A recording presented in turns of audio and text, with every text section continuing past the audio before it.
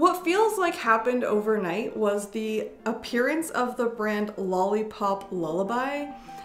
I just found their boba dress and absolutely needed it, and I thought, who is this brand? Where do they come from?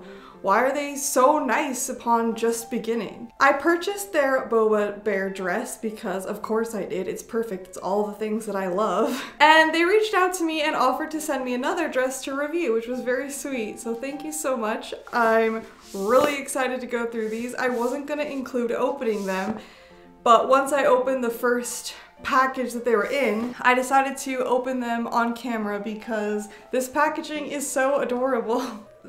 What is this? Okay, are they, what? There are these cute Easter stickers and the colors of them match my studio so perfectly. Oh my goodness, I gotta figure out where to put these. So this is the boba dress. Oh, what? Wow, there's like a patch of boba. Oh, it's a two-way clip. I did not realize this was part of it. This is so cute. Wow. Lollipop Lullaby calls this a day gown, and I don't know if it is truly Lolita. I don't know. The silhouette of it looks very Lolita to me. I've got to test it out with a petticoat because I'm not sure if the skirt shape, how big it can go. But I think that this is a dress that you can style more just casual cute and Lolita as well. Oh my gosh, there's like a bear lying on a boba cake. This is so cute. I can't wait to wear this. What else is in here? Have a very sweet dream. This is so cute. I didn't realize they would be sending this too. Oh, they sent me pajamas. What is, hello? Oh, buttons, extra buttons, okay. Oh, I love pajama sets. I am so excited. Cats and teacups and flowers all over it. Oh, I'm so excited. This looks like it's gonna be really comfy and fit me really well. Let's get into this one. Wait, what? Wait, what? I think they sent me 2 pairs of the same pajamas. Maybe I'll do a giveaway. Thank you so much. Hey, Editor Lore here. I didn't end up reviewing the shirt or pajamas in this video. I only focused on the dresses. Please follow me on TikTok to catch my review of the other pieces, and that's where I'm going to have my giveaway for the second pair. Oh my god, this is so cute. This is so perfect for like cherry blossom season. I do not remember the name of this JSK. I remember it being complicated, so I'm gonna edit it in. There is no shirring in the day gown OP. In this JSK, there is shirring. And the straps, it looks like, are adjustable, because I was kind of scared at first. I'm like, these seem pretty long for me, but they're on the longest one right now. So I'll probably make it shorter. Oh my goodness, this material feels so nice. I am at a loss for words because I'm just really happy and I want to try these on immediately. I'm so excited. I tried 2 coordinates for each of these dresses so far. I really like the idea of doing kind of cafe style coordinates with this boba dress. I have yet to wear it to an actual bubble tea place and I want to. I fully plan to. Please follow me on Instagram to see that because I definitely will. I just haven't had a chance to. There's definitely lots of warm colors to work with in this, but then also some blues and purples and mint too. So there's really a lot of areas where you can bring different colors into your coordinate. There's even these cute little daisies on the cups, which I think would be really cool to work in with your cord. Like I could probably put some daisies in my beret here. This print goes perfectly with Baby the Stars Shine Bright's Kuma Kumya. I can't believe how cute they look together. I also really liked wearing this angelic pretty maid headpiece with it. I've heard this called a maid headpiece and also a cafe headpiece, but this kind of style where it's a single ruffle and then a bow in the center. I think it looks really cute and it's not too like over the top and blends in really nicely. I've worn this dress without anything on my wrists, but I've really enjoyed wearing gloves with it. It has been really quite fun. The gloves that I was wearing in this coordinate are actually from a cosplay that I'm working on. I also haven't worn this lock shop wig in a long time because with certain dresses it kind of makes my skin tone look strange, but the color I think looked really nice with these warm browns and creams. I've also worn this dress with 2 different bear hats. I think that it would look really cute with bear ears as well.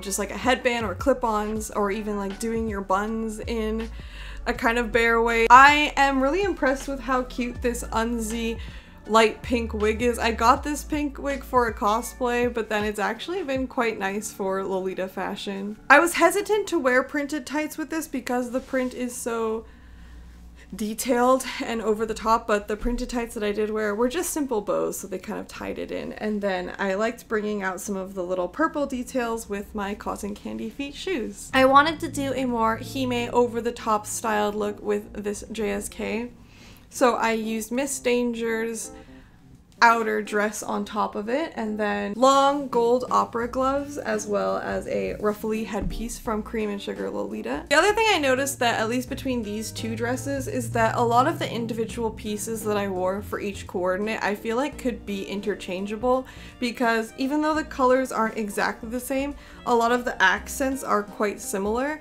and I found myself thinking like, hey, I could also do this exact same coordinate layout when it comes to like blouse, socks, tights, whatever, with each of these dresses. For this look, I honestly really wanted to wear a different wig, but I could not for the life of me find it. I wanted to wear a more natural auburn long wig, but instead I ended up using this very bright red cosplay wig, which I'm honestly not too mad at. I think it's cute. It is a little bit brighter than everything else, and I could have maybe tied that in by doing brighter makeup. I wore a My Violet blouse, Royal Princess Alice headpiece, and cotton candy feet with the same printed tights. I was honestly still wearing these tights from the other look, and I didn't want to change more. I'm not sure how I feel these specific tights with it, because I feel like the colors and patterns don't really complement it nicely. I think this could be better with maybe an ankle sock, but for convenience I just wore these tights. Let me know, do you think it works? I don't know. Let's talk a little bit more about Lollipop Lullaby as a brand. At the beginning of this video, I questioned whether or not they would be considered a Lolita brand, and they definitely are, and they consider themselves a Lolita brand and are making pieces for Lolitas. The reason I was confused about this was just because they weren't using the same sorts of terminology, and I think that they are trying to not only market to Lolitas, but also people who are interested in just cute fashions that they can wear more casually. Lollipop Lullaby started their brand in the pandemic, and they were really motivated by making more comfortable, easy to wear pieces because everyone was at home, everyone was wearing comfy clothes, and they really wanted to introduce cute Lolita styles into that type of clothing. So they make pajamas as well as cute dresses that are more comfortable. There's less stiff structure to them, there's less like layers and intricate heavy things on them. And for this reason, I think that this could be a good option for Lolitas who have sensory issues. This is something that has been recently brought to my attention, and I've been trying to consider more because I'd never thought about it, but Lolita does have some physical discomfort to it. A lot of general brands do. It tends to be heavy, things are tighter on you. I think pieces from this brand could be a really good option for that, because the two dresses that I have feel very lightweight. They don't have like built-in crinoline or anything like that. The waistlines don't feel as harshly structured. What makes them really cute and OTT is the prints themselves, and then the actual physicality of the structure of the dress is way more comfy. This feels like something that I would put on after wearing Lolita, but like you could wear it all day as a Lolita. It's difficult to advise help for sensory issues with clothing without being able to like physically try it on, but if you do get one and it's something that doesn't work for you, there is definitely a need for it in the secondhand market, and I think that you will be able to sell it quickly, so it's not too much of a risk. Something I wanted to mention that I really like about this Boba Bear dress is that there are snap buttons in between the regular buttons around the chest, and this can help keep it closed. A lot of other dresses that I have that have buttons like this, they kind of pull open because of my chest. When I was trying this dress on with different outfits, I did not adjust the bow that was right here. The pin was like on just a tiny piece of fabric, it was very loose, and so when I was styling it, the bow was like rotating, especially with my bag, it was like on the side, and I didn't notice it.